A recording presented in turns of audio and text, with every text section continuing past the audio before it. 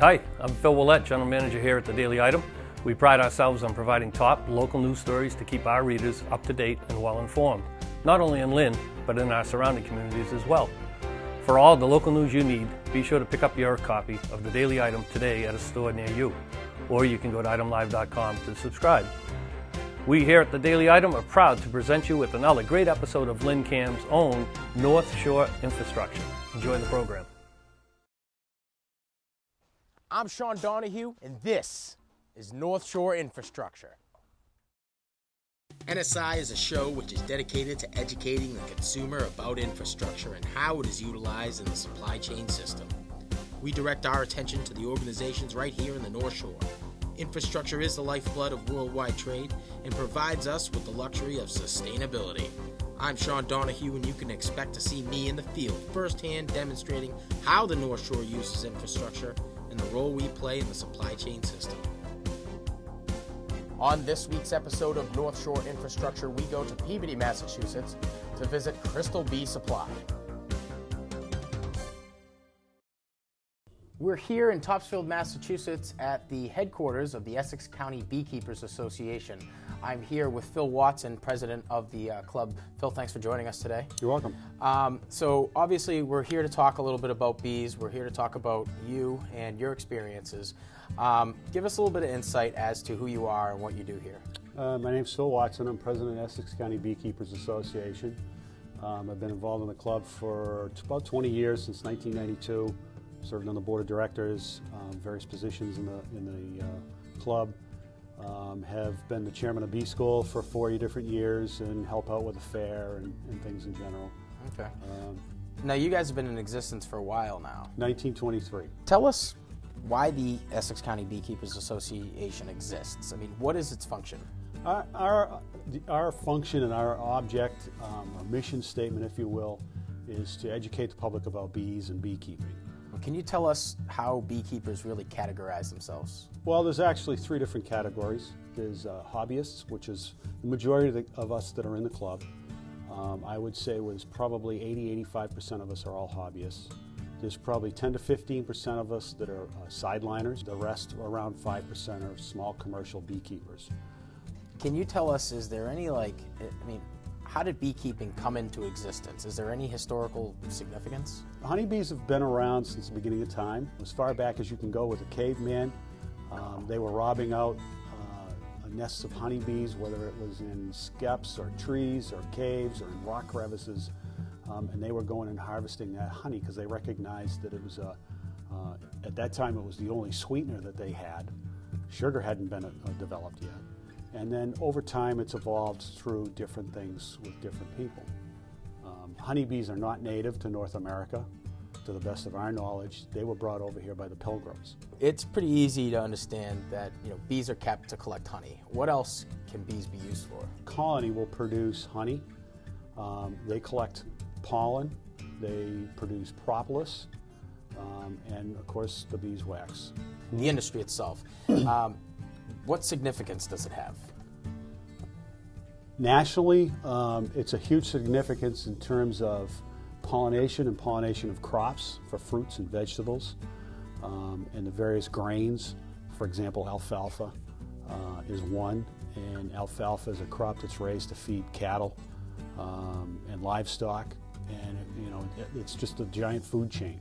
So a lot of people don't understand this, but in order for us to exist and continue to sustain life here on planet Earth with 9 billion people, bees are pretty much the most important part of agriculture. I mean, if not, at least it starts there. 1 out of every 3 mouthfuls of food that you consume or we consume, a honeybee is responsible in some way for helping produce that mouthful of food. Phil, I appreciate you preparing me for what I'm about to do with Vin. It should be interesting. When we come back, you'll be seeing me live in the field working with bees and their hives. So hopefully things go well. Great. I appreciate the time. All the best, and good luck this season. All right, good luck. All righty. Thanks for joining us. I'm Sean Donahue with NSI. We're here at Crystal Bee Supply with Vin Gaglione. Vin has been in this industry since the late 80s. Vin, I appreciate you welcoming us into your place of business. Give us a day-to-day in the shoes of Vin Gaglione. It's kind of a mixed message here. We're in business to sell a product, but we're also, along with that product, we like to educate the public and the new beekeepers who join us from year to year. We offer classes for first and second year beekeepers, and the main goal is to teach the public. Can you give me a gist of what your background is? I had the opportunity to get in the early 80s, strictly as a hobbyist, and like most beekeepers, the hive just seemed to increase. And eventually we had more honey than we could use, so we started selling it, and then moving our hives into farms, and then getting involved with the Essex County beekeepers, teaching some of the classes they offer. So pretty much a hobby that just took off into a business. It was almost like you had to do this. You were too far into it. Little by little, we became a dealer. Set up in a small shop, selling equipment, and then we started trucking bees ourselves. There's a lot of things we have to do, and the farmers realized that without the honeybee, they would probably lose as much as 60% of their crops. Wow. Every third spoonful of food we take, bees are responsible for, whether it be for feed for animals, your vegetables and your fruits. They all have to be pollinated. So in a small way, we do our share of pollination in this area. Some would say that, bees are more of a pest than they are an ally, but when it comes down to food distribution and meeting the expectations of Americans, they play a pretty big role. Well, a lot of people don't realize that they think that everything that flies is a bee, and there are many varieties of insects out there. As a rule, honeybees are too busy gathering nectar for themselves and hopefully storing it for us to bother with stinging you. They're not like a wasp or a hornet. Because when they sting, they give a portion of their life because part of their body comes out with a stinger, and shortly after that they die, so they don't look to commit suicide. Yeah. So, they have more important things to do. Exactly. It's incredible. It sounds like a lot of sacrifice. It's a friend of mine used to call it the labor of love. You guys are the biggest, or among the largest distributors in this industry in New England. Who are your impact employees? We're fortunate. My wife is very social, and everybody loves her. She has that personality. And it's strictly my wife, my son, and I have a granddaughter. She's 7, but she comes in and she's like my wife. She's very friendly, and we're breaking her in with bees. So. That's good. Get that out of the way early, Well, I can't thank you enough for sitting down and talking to us and revealing some of your secrets to the business of beekeeping. Next, we'll be taking a little bit more of an in-depth tour of Crystal Bee Supply, and we'll be looking at some hives too. So stick around, and we'll be right back. The following program has been made possible through contributions from the community. To help fund future projects from your community TV station, please contact us and ask how. You can reach us by phone at 781-596-9641, online at www.LynnCAMTV.com, or via email at info@LynnCAMTV.com.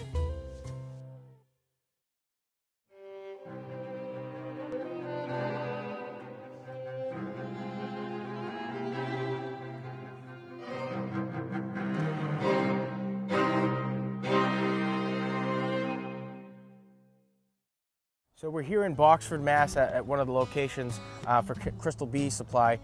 Here next to me is Joe Gaglione. He's going to be bringing us through the process and making sure that we don't get stung. So what we have to do is remain calm and also remain calm. Basically what happens is the bees they'll have an alarm scent. It's a pheromone. and if other bees smell it, then they'll start getting alarmed. That's what this is for, so you Okay. camouflage the scent. Okay. All Now, right. we don't want to go in their flight path. You want to get right on the left-hand side of the hive, but I would go this way. Okay. Now, I just don't like to walk directly in front of the hive. And today we're going to be basically winterizing the hive. A few things. One, it's a nice, dry house for a mouse to go in. When the bees cluster at night, what will happen is the mouse will sneak in and actually start making a house out of some of the frames in a beehive. Oh. So if we do not put this piece of metal in the front, that's going to happen up against the box and pry up. Now, unfortunately, it's really stuck. I try not to make a crackling sound, but it's going to happen. That. Okay. Okay? Gentle. Nice and calm. Now, see how they're starting to come out? Mm-hmm. Yeah, they're not happy. So let's make them happy. See this red? Yep. That's propolis. That's bee glue. Yeah. Oh, here they are. They look very happy. They're fairly calm. They really are calm right now. What we want to do is check the stores. I can't really lift this whole hive because it's a little too big, so Right. pry tool. I pry side to side on the number 2 frame. Okay. And there. Nice and gentle. And what I'm doing is I'm breaking it, separating it slightly. Yep. Okay. Leverage tool. Leverage tool. Put a little hook in there and lift up. Okay. So it is slightly stuck, so I slowly lift it up to see that this is about 100% honey. Wow. It's all honey. That is pure honey. And you can see a spot right down here where they had taken the wax off, and that's the plastic foundation underneath. They recycle. They stole a piece of wax from that spot and used it in another spot. What we want to do is we want to do the pry. Pry. Yeah. Nice and gentle. Yeah. Now do the other side. So nice and slow. I got these bees. Yeah. Okay, so now what you really want to do, you want to grab the ears to manipulate and move. Okay. So you got this guy. Yep. So what I do, see there's an opening there? Yep. That used to have brood, the babies. And what they do later in the year, they stop putting their brood in the upper boxes and they fill 100% honey. And they're in the process of filling that, though this time of the year, they're pretty much done filling it. You get right down in the cell with the sunlight. Can you see the shine? That's open nectar. Oh, wow. Okay, yeah, I see what you're Right? saying. It's open nectar, so they're still packing a little away. Anything with a wax cap is already packed honey. Slide that to the end. Okay. Go for the next frame. Cool. See the pollen? A different color pollen, orange, whitish, cream, yellow. They'll actually pack honey on top of it and make an airtight package. Wow. That side you see a little pollen. Look at these guys going nuts over here. They're eating that snack. Right now they're actually taking any busted honey. So would you say that like you've got a good relationship with these bees? You know what? It doesn't go like that. No? It's funny because one day I've come here and gotten chewed up. They were really upset. All the field bees were in. I was taking the honey from them is what I was doing. It wasn't exactly the warmest day. But today it's almost 70. It's September. Normally they would be a little more agitated because we're going into it. Once they situate themselves for the winter, you shouldn't really go in deep, and that's why I'm just checking the honey stores and seeing what they're doing up top. All right, you guys, actually, this is rare. That is called a brood chamber. Okay? Oh, that is capped down brood. No, nope, right here. There's a bee right there, ready to emerge. See its face looking out? They have pollen around the brood chamber, then honey around that. Eventually, this will shrink down. You'll have no brood up in the top box. This is a strong hive. They have a lot of brood, a lot of honey stores. They have 3 boxes worth, but I'm glad I could give you a view of that. Yeah. You're being very gentle. The bees would come in your face, and they would actually let you know that you're really disrupting them. Yeah, figure. I see that. They are coming closer to me. They are kind of like, hey, what are you doing here? But you're being gentle. You know? Oh, see, there's some. Hello, friends. If you have to inspect the 2 boxes, we're usually in and out of a hive in 10, 15 minutes, depending on what we're doing. But being gentle is the most important. This guy looks a little pissed at me. Yeah, but you know what the best thing is? You can't sting through a veil. That's good. All right. Ooh, beautiful. Is that side all brood too? I don't know. Do you see? Turn it a little bit to the other direction. There we go. Nope. Now turn these so the camera can see the other side. The brood chamber. We always leave the frames right over the hive. That is a good brood pattern right there. This is going to be my Facebook picture. Get a good shot of the dawn. Oh my golly. Now when we put them down very, very gently in the very, we took the number 2 frame out. We always want to leave the frames in the same order. So what I do is I slide the number 3, 4, and 5 back. Okay. Just like that. And then I made a position for the frame number 2, which I put down on the ground. How many bees are in this? Well, in the middle of the season, it could be up towards 60,000. Right now, since the middle, probably beginning of August, they ramp their egg laying down, so they try to have the population of the bees drop. Because what happens is you just need enough bees to make a cluster for warmth. If you eat too many of your stores, you're going to run out of food. So the population does dip down. These guys look like they're getting aggravated. You want to smoke right here? See how they're starting to get a little bit of agitation. I feel like getting smoked up a little bit real quick. All right, so we're putting another guy on top of here. We're putting an empty box on the very top. We do give the bees antibiotics. Sounds kind of funny. But this is sugar syrup, and it has an antibiotic in it. So what I'll do, little feeder, they can walk right in. I'll put this feeder right down inside here, right on top of the frames, and then I'll put the sugar syrup right in. They'll go and make themselves at home, and they'll eat that. Then we have another medication, believe it or not, for bees that we put in. This is for varroa. Looks like bee chapstick. It pretty much looks it, but it is not.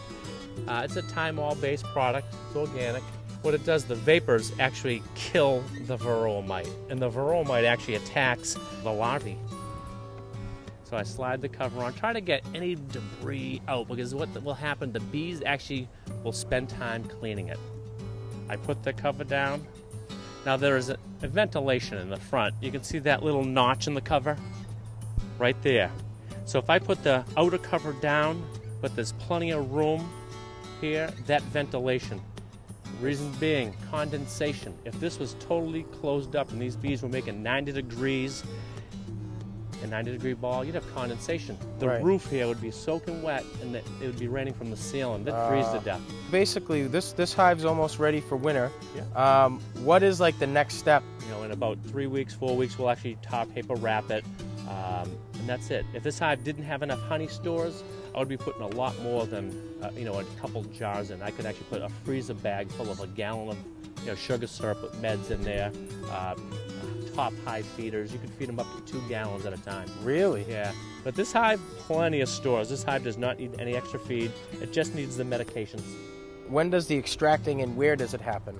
The extracting happens at our house, at the extracting room. Basically, all the honey supers we take off, we try to scrape, uncap them, and put them in our extractors within 3 or 4 days. Warm honey always extracts faster than the cold honey. We didn't really look much at the entrance. I actually, putting the mouse guard on there, kind of made a bottleneck. So you can see a lot more traffic at the entrance, plus we disturbed them a little bit, so they're all out.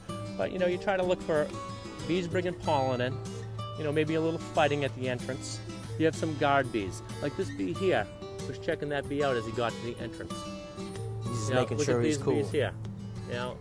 What are they doing? He's checking them out for whatever reason. Maybe he's not letting them in, maybe he's a foreign bee, but they definitely don't look too happy with each other. Look at those guys are wrestling on the ground right there. Look at, they're going at it. Yep. Oh, see ya. It could have been a bee from another hive. Where the bees that live here, this is their entrance. They got it with their lives, and they'll sting. It's not about the single bee. It's about the greater good. That's right. It's interesting to me because, these bees care more about the betterment of their hive and their colony than they do their own selves. And it seems like in today's day and age, everybody's more worried about themselves than everybody else. And True. It seems a little flip-flop to me. I don't know. Yeah, what do you think, America? Yeah. You know what we shouldn't be doing? Normally sitting at the entrance. Smoking them. So you just want to walk away out of their pattern. It's nonchalant. Hey, I was just coming to say what's up. Just put it in a nutshell what we've done here today. We checked Basically, the combs. we winterized. We checked the weight. We didn't actually lift it up, but we did check the top box. That's all honey. I did put my medications in, and then the mouse guard in front. So those are the main things we have to do right now, being mid to late September. October we can do a hive wrap, and basically that's it. That sounds good. I'm happy we finished this alive and well. On to the next. Now, are we going to be extracting too? We can if you want. Let's do it. All right. We'll be back, America. Now we're in the extraction room. This is where you come to kind of comb through the combs and extract what they do, honey, propolis, or beeswax. We'll be getting all three of those. Exactly. Basically what we do is we take the box, we take them off the hive. You have your average honey super, you can take a frame out. Now, you'll notice most of this is uncapped. What isn't uncapped, we'll just lightly scratch, okay? Now you can see the dripping honey. When we take the supers, the honey supers, a big stack of honey supers, we'll take one frame, we'll put it in a chain uncapper. Basically what it does, it actually shaves or chains a little of the wax, okay? So it shaved the wax, and this is an empty frame. It is not a frame that weighed honey, and I just wanted to show you. We'll put them in this for storage. This is an extractor. It's like the spin cycle of your washing machine. We'll actually put the frames in, and once we get all 20 frames in, then we start the spinner. But basically, extracting is just spinning the honey. So we'll take other frames out, noticing there's only a little spot where they covered with wax. Towards the end of the season, they know they're going to be using the honey. They won't cap it because they know they're going to take it down. That side is a little spot. Normally, we'll have, every frame would have full capping, and would actually use the chain uncapper. Actually, see how the cappings look all choppy? Yep. That's actually what a full frame of wax capping would look like after we extracted it. Okay. I'm just putting it in here strictly for weight. It's on our clutch. The faster you do that, Oh, yeah. hear it hitting the sides. Yep. Now, I know those frames don't have a ton of honey in it, so you won't have too much coming out, but there'll be a little honey dripping. Like that drizzle, that drizzle is actually coming from these frames. Wow.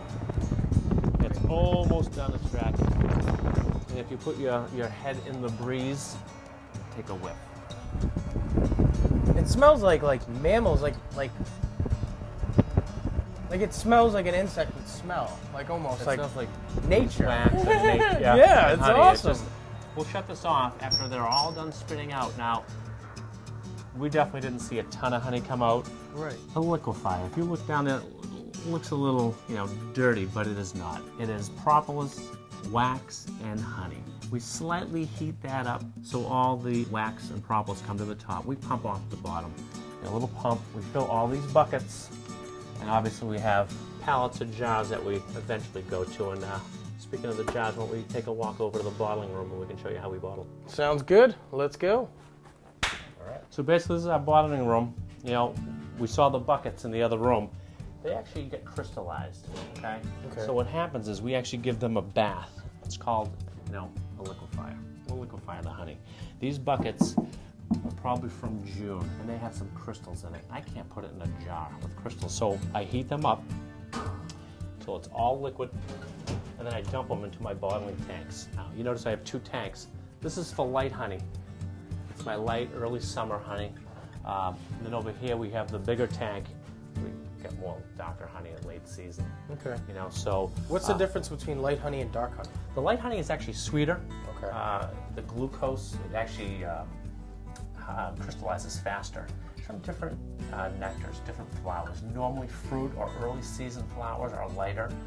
Later season cucumber or squash or goldenrod or purple loosestrife have a darker color honey. I mean, it's pretty simple. So depending on the pollen or the flower selection, the honey ends up being different. I'll bottle out one, I'll let you bottle out of the other. Here we go. All right. Let's do this. So we just grab a couple jars. Sure thing. I'll watch you first. I like to take the jar and not touch it to the nozzle, but put my finger so I don't spill. Now this is the lighter, and this is actually coming out a little bit slow because I haven't had this on. There's a temperature right there, it reads 80 degrees. Well, these tanks have a double layered jacket, and basically it's water heated. So in this spot right here, we put water, heat it up.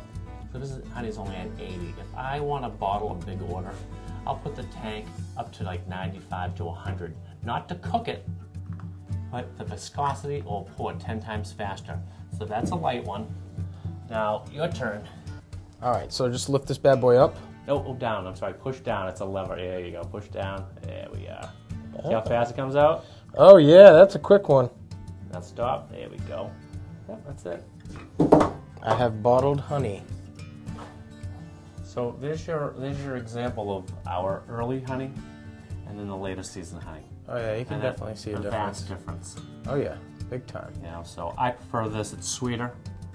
This is a stronger honey flavor. If you were going to cook, this is what you want to use. But if you want to use it for purely a sweetener, that's the best. Cool. That's it. Sounds good. For our company, we have the Essex County Honey Company label on it. You guys do a thorough job here. I mean, like, you know, you get your own bees, you make your own hives, you harvest the hives, you go in there, you uncap them, you extract the honey, you come in here, you bottle them. I'm thoroughly impressed. I mean, you know, for a small operation or a small staff, you guys have a pretty huge operation going on here, man. It's awesome. It's a lot of labor, let me tell you. Delicious honey. Ready to go. Served up. Cook it, eat it. Tea, cereal, Apple pie. apple pie, honey pie, any kind of pie. I'm excited.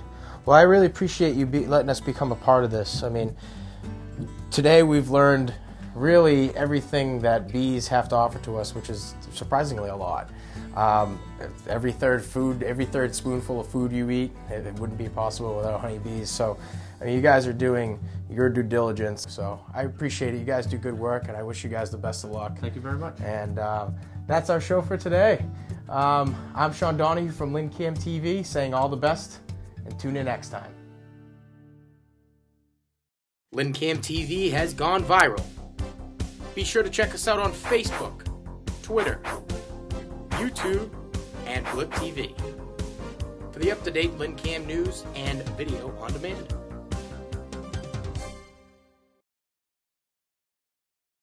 We're back here at the Homestead, 527 Western Avenue in Lynn, Massachusetts, and I'm happy to say it's a bee-free environment.